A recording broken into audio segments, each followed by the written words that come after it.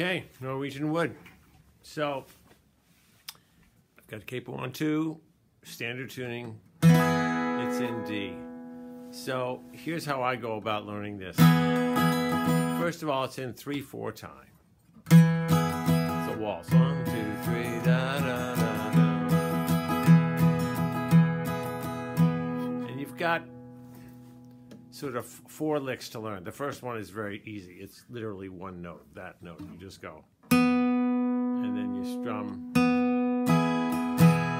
it's 1, 2, 3. Then the next 4 notes are. So what's that? 4th fret on the G, 2nd fret on the G, open G, 4th fret on the D.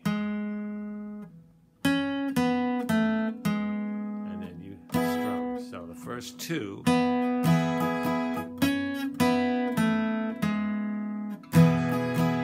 Now, Lennon had pretty big hands, so he's able to hold that D a lot. What I find really works pretty well if you can't do that, because you're using your pinky, as you can see, my pinky and my pointer a lot. Especially that one there. If you're trying to hold the D and do that, some people can do it, some people can't. So what I'll do is I'll use my ring finger as an anchor, right there. So that kind of stays there.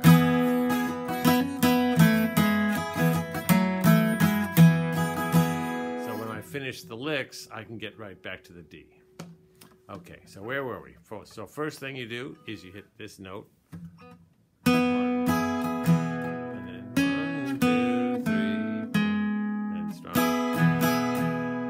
Next lick is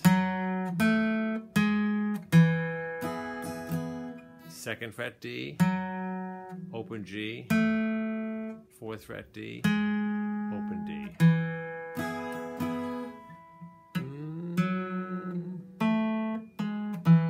Again, I'm using my pinky and my index, and my ring is hanging onto that B string, 3rd fret.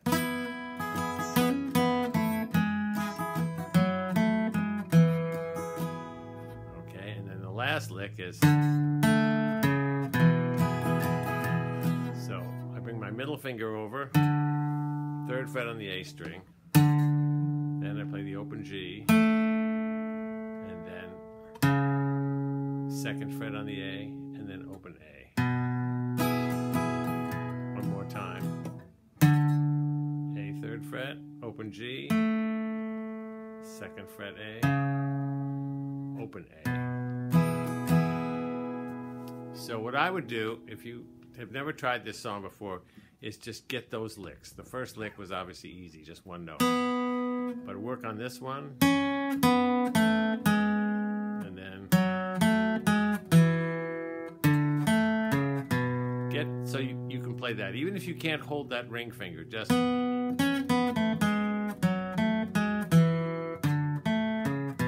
try doing it with your index and your pinky, because that's going to enable you to maintain that note. Okay, so that's the whole verse. You do that twice, and then the middle part is just D minor. It's always in the morning. To G for 4 measures, 2, 3, 4. D minor for 4 measures, 2, 3, 4. E minor for 2 measures, A 7th for 2 measures. Back. So you can get a little bit of the melody in there if you want. So the melody is 1st string, it's on the D minor, so 1st string, 1st fret. 1,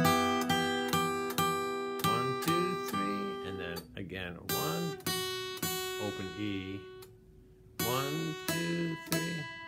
So again, groups of 3 notes. 1, 2, 3, 1, 2, 3, 1, 2, 3, then, so you go.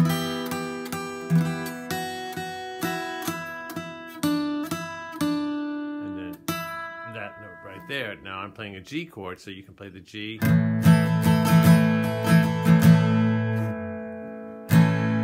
can bring this finger over, You can add the pinky, because that's your melody note. You don't need to do this, but I'm just letting you know if you want to. That's where it is. So 4 measures of that, and then the same thing again.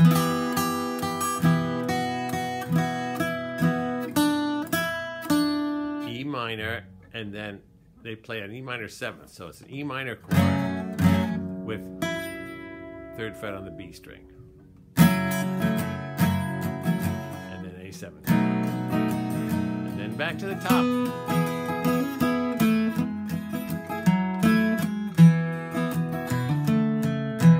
And as you can hear, he's doing some hammer on it. So go. He'll hammer that first note, this one. And this guy. Is it necessary? Absolutely not. But if you're looking for that sound, that's it.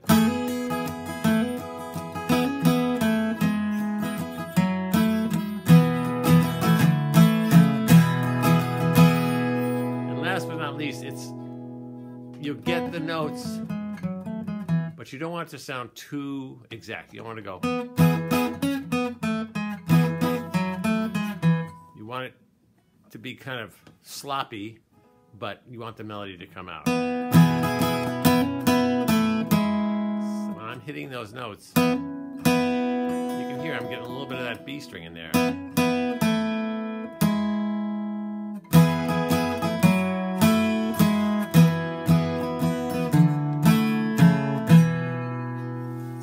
For the notes, let me turn sideways here. Again, you're not going like that, you're going like this. See how my pick is tilted?